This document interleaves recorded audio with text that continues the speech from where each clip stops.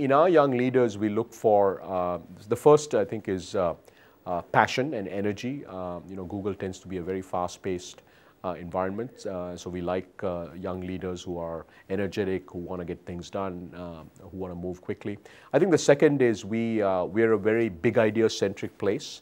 We like young leaders who can think big, who can come up with new big innovative ideas, and who also have the risk appetite to pursue those ideas. So I think we look for that. The third thing we look for is very collaborative leaders. Google is a place that is extraordinarily collaborative. So being able to work with different teams, with different types of people with different styles, I think that's very, very important to us. And we also look for leaders who are, on the one hand, very aspirational, very driven, very competitive, but on the other hand, self-critical, right? So being self-critical is a very, very important leadership trait at Google. And then finally, we look for leaders who are just fun, because we tend to be sort of an environment that likes to have a lot of fun, and being googly is something that we look for. Once they come into Google, the way we groom our leaders is really through rotation, right? We believe that the best way to actually train a young leader to handle different situations, different complexities, different types of challenges, is to actually put them in very different types of roles. It's very normal for a young leader to change roles every 2 or 3 years, and then it's also very normal for them to go from one function to a different function, right? So go from marketing to sales, from sales to finance, and that way they're getting very different sets of perspectives. So that's one thing we do. Second thing, we encourage at every level of leadership for our young leaders, particularly, to take a lot of risk, to think big, to embark on initiatives that truly can change the company, if not change the world. And those leaders who are able to really step up, take those risks, think big, are the ones that tend to be more successful at Google. So really a lot of it is around experience that they gain in the role, and what we try to do is we really push our young leaders to rotate a lot, try different things, to think big, and so on and so forth.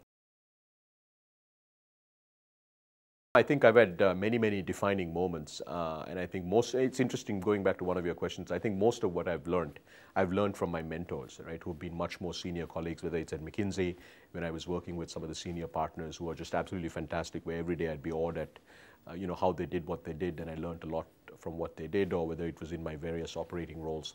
So I think a lot of my defining moments really have been around learnings that I've got from more senior colleagues. And I'd say, in addition to that, I've learned a lot from my failures. I think there are two schools of thought. One school of thought that says, you learn the most from when you fail. The other school of thought that says, you learn the most when you succeed. Well, I prescribe to the first school of thought, which says you learn the most when you fail. An interesting example would be at McKinsey. I was co-leading the internet practice for the Midwest in the US, and we were having an absolutely amazing run up through March of 2000, and then in March of 2000 the internet basically collapsed, and I was the head of a practice that basically had very little to do. And I think what that taught me is that everything that goes up must come down, and it's always very important to think about not just what's going well, but to be very thoughtful about what could not go right, and therefore what would you do if things didn't go well. So that I'd say has probably been one of my most defining moments as a young leader. If you look at Indian business over the next decade or 2 decades, it's going to be really defined by 3 or 4 major trends. The first is globalization. The second is the impact of the digital economy on businesses across industries. The third is really a much faster pace, much more agile sort of environments where there's going to be a lot more change, a lot more uncertainty. And the fourth is really tied to global, a multicultural workplace, right? Because these companies will be global. And if you look at young leaders, they are extraordinarily well positioned, because thanks to, I think, the media exposure that they have, thanks to, I think, all the experiences that they've gained, they tend to have the ability to become much more global. They are definitely very digitally savvy, and therefore understand, I think, the impact of technology and what technology can do to business. And then finally, they've grown up in environments that have seen lots of change, that have been very dynamic, that have had many uncertainties. I really do believe that the younger generation, young leaders today, have very, very good perspectives and set of experiences that make them prepared for the future. I would encourage all our young leaders in India and around the world to think big, be bold, and pursue our passions, because I think a professional career is somewhere between 30 or 40.